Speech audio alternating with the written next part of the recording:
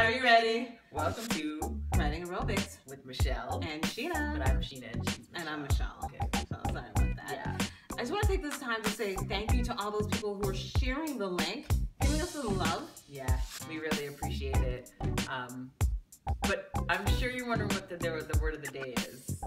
And the word of the day is sanguine. Sanguine. And you gotta say it like that because it's kind of a proper kind of a word. Sanguine. Sanguine. So the way we define sanguine is confident and proud. Confident. Yeah, so remember, if you want to use it in a sentence like, you know what, I realize I've become quite a sanguine woman over the years. I love how we put a British accent on it. Like, who do we think we are? A sanguine me. No, that didn't work. Yeah, I'm not really good with that accents. works. I work Canadian. So I'm good.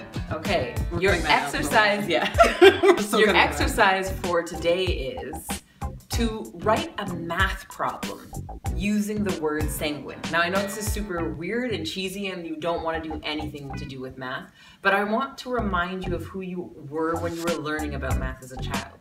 You have become a sanguine adult now. So write a math word problem using the word sanguine. That sounds like a lot of fun. Math is fun. Math is fun. Okay, guys. All right. Well, thanks for watching. Thanks for watching. Tune in next Tuesday for Writing Aerobiccs with Michelle and Sheena.